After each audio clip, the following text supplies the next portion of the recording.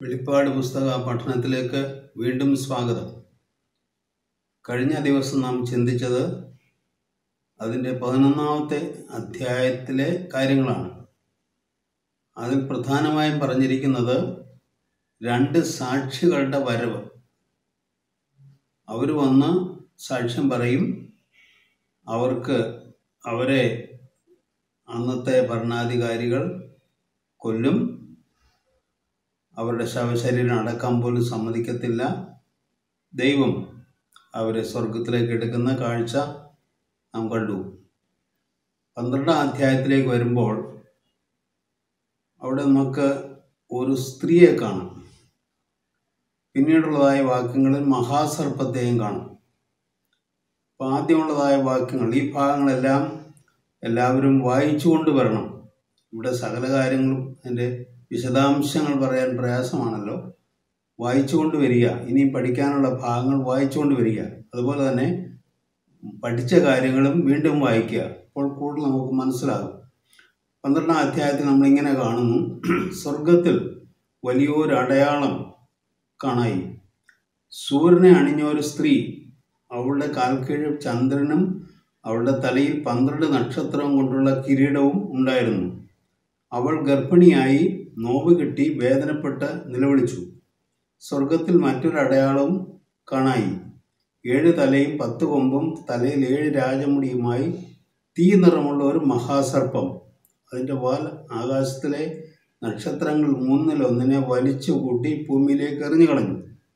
പ്രസവിപ്പാറായ സ്ത്രീ പ്രസവിച്ച ഉടനെ കുട്ടിയെ തിന്നുകളവാൻ മഹാസർപ്പം അവളുടെ മുമ്പിൽ നിന്നു. അവൾ സകല ജാതികളെയും ഇരുമ്പ് കോൽ കൊണ്ട് മേയ്പ്പാനുള്ള ഒരു ആൺകുട്ടിയെ പ്രസവിച്ചു. കുട്ടി ദൈവത്തിൻ്റെ അടുക്കലേക്കും അവൻ്റെ സിംഹാസനത്തിലേക്കും പെട്ടെന്ന് എടുക്കപ്പെട്ടു. ഇവിടെ ഒരു സ്ത്രീ, ഗർഭിണിയായ സ്ത്രീ ഒരു കുട്ടിയെ പ്രസവിക്കുന്നു. അതിനെ നശിപ്പിക്കാനായിട്ട് അവിടെ ഒരു ശക്തി പ്രത്യക്ഷപ്പെടുന്നതായിട്ടും കാണാം. ആ സ്ത്രീ ആരാണ്? ആ സ്ത്രീ പ്രസവിച്ച കുട്ടി കർത്താവായ യേശു ക്രിസ്തുവാണെന്ന് മനസ്സിലാക്കാം. അപ്പോൾ പ്രസവിച്ച ആ സ്ത്രീ യഹൂദ ജാതിയെ കുറിക്കുന്നു, അല്ലെങ്കിൽ വിശുദ്ധ വംശത്തെ കുറിക്കുന്നു. വിശുദ്ധന്മാരുടെ വിശുദ്ധ യേശുക്രിസ്തു ജനിച്ചത് യഹൂദ്യ കുലത്തിലാണല്ലോ. അപ്പോൾ ഇവിടെ വിശ്വാസികളായ യഹൂദന്മാരെ അത് കാണിക്കുന്നതിന് കുഴപ്പമില്ല. തന്നെയല്ല, 12 നക്ഷത്രം കൊണ്ടുള്ള കിരീടം അവൾക്കുണ്ടായിരുന്നു നമ്മൾ വായിക്കുന്നു. അപ്പോൾ അത് 12 ഗോത്രപിതാക്കന്മാരെ കാണിക്കുന്നു എന്ന് ചിന്തിക്കാം. ഏതായിരുന്നാലും ആ കുട്ടിയെ പ്രസവിച്ചു. അതിനെ നശിപ്പിക്കാനായിട്ട് അവിടെ പ്രത്യക്ഷനാകുന്നത് നമ്മൾ കാണുന്നു. 3-ാം വാക്യം, സ്വർഗത്തിൽ മറ്റൊരു അടയാളം കാണായി. 7 തലയും 10 കൊമ്പും തലയിൽ 7 രാജമുടിയുമായി തീ നിറമുള്ള ഒരു മഹാസർപ്പം. ഇവിടെ മഹാസർപ്പത്തെ അവതരിപ്പിക്കുകയാണ്. അത് സാത്താനാണ്. ഇവിടെ ആ സ്ത്രീയെ അല്ലെങ്കിൽ ആ കുട്ടിയെ കൊല്ലുന്നതിന്, വിഴുങ്ങിക്കളയുന്നതിന് അവിടെ വരുന്നതായിട്ട് നമുക്ക് കാണാൻ കഴിയും. ആ മഹാസർപ്പത്തിനുള്ള ശക്തി അവിടെ വെളിപ്പെടുത്തുന്നുണ്ട്. 4-ാം വാക്യം, അതിൻ്റെ വാൽ ആകാശത്തിലെ നക്ഷത്രങ്ങളിൽ 3-1 വലിച്ചു കൂട്ടി ഭൂമിയിലേക്ക് എറിഞ്ഞു കളഞ്ഞു. അത്രയ്ക്ക് ശക്തിയുള്ളതാണ്. പ്രസവിപ്പാറായ സ്ത്രീ പ്രസവിച്ച ഉടനെ കുട്ടിയെ തിന്നുകളവാൻ മഹാസർപ്പം അവളുടെ മുമ്പിൽ നിന്നു. അവൾ സകല ജാതികളെയും ഇരുമ്പ് കോൽ കൊണ്ട് മേയ്പ്പാനുള്ള ഒരു ആൺകുട്ടിയെ പ്രസവിച്ചു. സകല ജാതിയെയും ഇരുമ്പ് കോൽ കൊണ്ട് മേയ്പ്പാനുള്ള ആൺകുട്ടി എന്ന് പറയുന്ന കർത്താവായ യേശു ക്രിസ്തുവാണ്. ആ കുട്ടി ദൈവത്തിൻ്റെ അടുക്കിലേക്കും അവൻ്റെ സിംഹാസനത്തിലേക്കും പെട്ടെന്ന് എടുക്കപ്പെട്ടു. ദൈവം അവിടെ അത്ഭുതം പ്രവർത്തിച്ചു.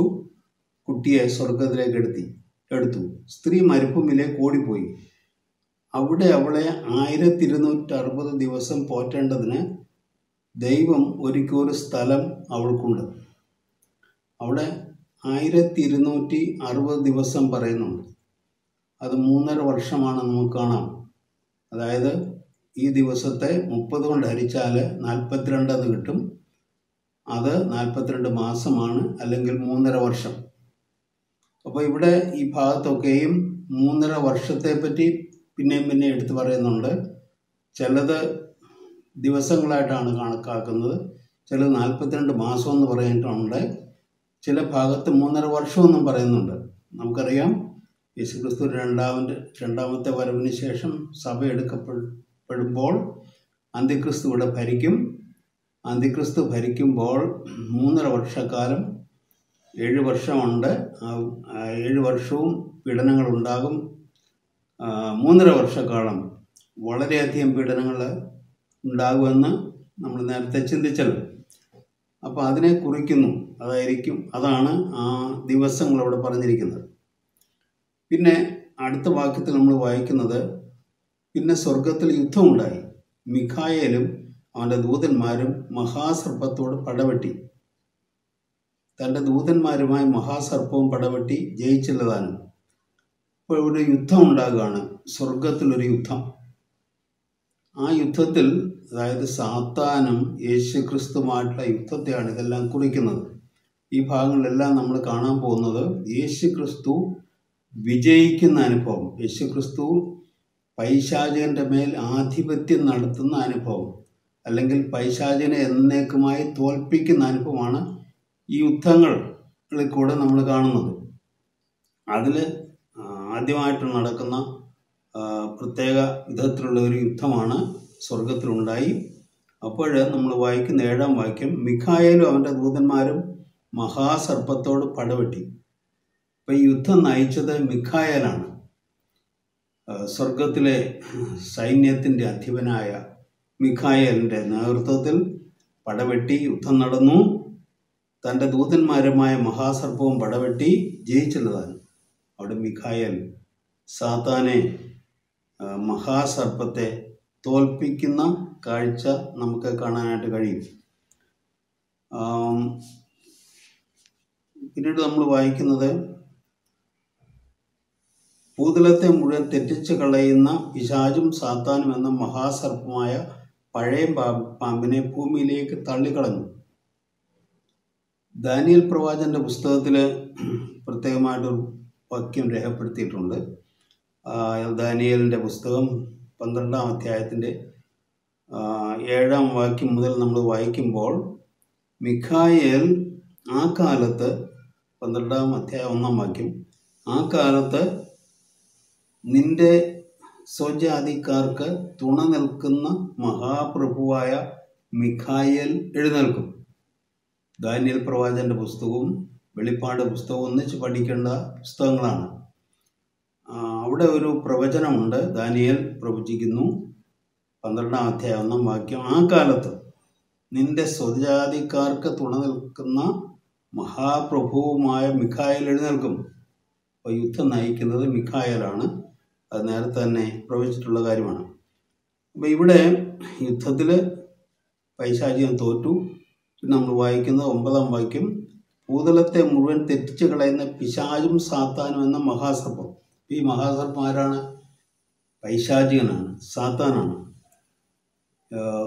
ദൈവത്തിന് തൃത്വം ഉള്ളതുപോലെ തന്നെ, പിതാവ്, പുത്രൻ, പരിശുദ്ധാത്മാവ് എന്ന തൃത്വം ഉള്ളതുപോലെ തന്നെ പൈശാചികനും തൃത്വമുണ്ട്. അതാണ് നമ്മൾ ഇനിയും കാണാൻ പോകുന്നത്. അപ്പോൾ അതിലൊന്നാണ് മഹാസർപ്പം. ഇനി ബാക്കി നമുക്ക് പിന്നീട് കാണാവുന്നതാണ്. അതിലേക്ക് പിന്നീട് വരാം. അവൻ്റെ ദൂതന്മാർ അവനോട് കൂടെ തള്ളിക്കളഞ്ഞു. അപ്പോൾ ഞാൻ സ്വർഗത്തിൽ ഒരു മഹാശബ്ദം പറഞ്ഞു കേട്ടത്, ഇപ്പോൾ നമ്മുടെ ദൈവത്തിൻ്റെ രക്ഷയും ശക്തിയും രാജ്യവും അവൻ്റെ ക്രിസ്തുവിൻ്റെ ആധിപത്യവും തുടങ്ങിയിരിക്കുന്നു. നമ്മുടെ സഹോദരന്മാർ രാപ്പകൽ ദൈവസന്നിധിയിൽ കുറ്റം ചുമത്തുന്ന അപവാദിയെ തള്ളിയിട്ട് കളഞ്ഞുവല്ലോ. യുദ്ധത്തിൽ പൈശാചികൻ തോറ്റു. ഇവിടെ അപവാദി എന്നാണ് അവനെ പറയുന്നത്. അതായത് വിശ്വാസികളെല്ലാം കുറ്റപ്പെടുത്തുന്ന ആ പൈശാചിനെ തള്ളി താഴെയിട്ടു.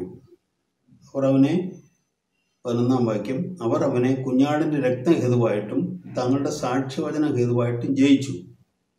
അപ്പം എങ്ങനെയാണ് ജയിച്ചത്?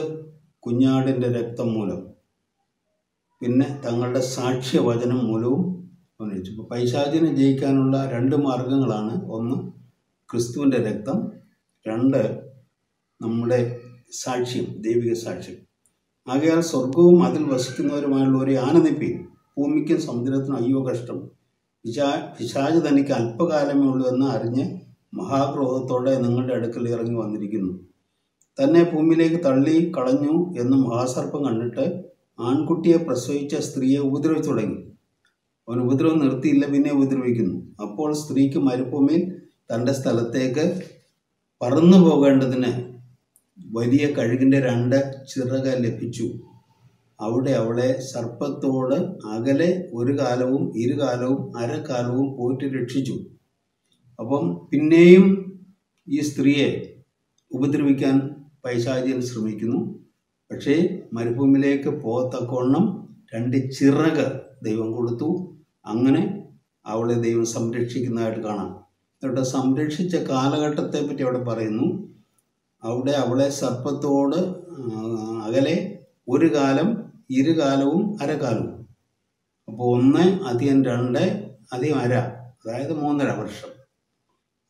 ഞാൻ നേരത്തെ പറഞ്ഞു, ചില ഭാഗത്ത് വർഷം പറഞ്ഞിട്ടുണ്ട്, ചില ഭാഗത്ത് മാസങ്ങൾ പറഞ്ഞിട്ടുണ്ട്, ചില ഭാഗത്ത് ദിവസങ്ങൾ പറഞ്ഞിട്ടുണ്ട്. ഇത് ഇവിടെ കാലമെന്നാണ് പറഞ്ഞിരിക്കുന്നത്. ഇത് കൂട്ടുമ്പോൾ 3.5 വർഷം എന്ന് നമുക്ക് കാണാം. ഇനിയും പിന്നെയും സർപ്പം ഉപദ്രവിക്കുകയാണ്. സർപ്പം സ്ത്രീയെ ഒഴുക്കിക്കളയേണ്ടതിന് അവളുടെ പിന്നാലെ തൻ്റെ വായിൽ നിന്ന് നദി പോലെ വെള്ളം ചാടിച്ചു. എന്നാൽ ഭൂമി സ്ത്രീക്ക് തുണ നിന്നു. മഹാസർപ്പം വായിൽ നിന്ന് ചാടിച്ച നദിയെ ഭൂമി വായി തുറന്ന് വിഴുങ്ങിക്കളഞ്ഞു. മഹാസർപ്പം സ്ത്രീയോട് കോപിച്ചു. ദൈവകൽപ്പന പ്രമാണിക്കുന്നവരും യേശുവിൻ്റെ സാക്ഷ്യമുള്ളവരുമായി അവളുടെ സന്തതിയിൽ ശേഷിപ്പുള്ളവരോട് യുദ്ധം ചെയ്യുവാൻ പുറപ്പെട്ടു. അവൻ കടൽപ്പുറത്ത് മണലിന്മേൽ നിന്നു. പൈശാചികൻ തോറ്റുവെങ്കിലും യുദ്ധം അവസാനിപ്പിച്ചിട്ടില്ല, പിന്നെയും യുദ്ധം ചെയ്യുകയാണ്. അതായത് കർത്താവായ യേശു ക്രിസ്തുവും പൈശാചിനും തമ്മിലുള്ളതായ യുദ്ധങ്ങൾ നടക്കുകയാണ്. പിശാച് തോറ്റുവെങ്കിലും അവൻ പിന്നെയും അല്പകാലമേ ഉള്ളൂ എന്ന് വിചാരിച്ച് വീണ്ടും അവൻ യേശു ക്രിസ്തുവിനെ തോൽപ്പിക്കാനായിട്ട് ശ്രമിക്കുന്നുണ്ട്, അല്ലെങ്കിൽ ദൈവിക ശക്തിയെ തോൽപ്പിക്കാൻ ശ്രമിക്കുന്നുണ്ട്. അത് സാധിക്കത്തില്ലെന്ന് നമുക്കറിയാം. അവസാനം വെളിപ്പാട് പുസ്തകത്തിൻ്റെ അവസാന ഭാഗമാകുമ്പോഴേക്കും എന്നേക്കുമായി പൈശാചികനെ തോൽപ്പിച്ച് അവനെ അഗാധ കൂപത്തിലേക്ക് തള്ളിക്കളയുന്ന കാഴ്ച നമുക്ക് കാണാൻ കഴിയും.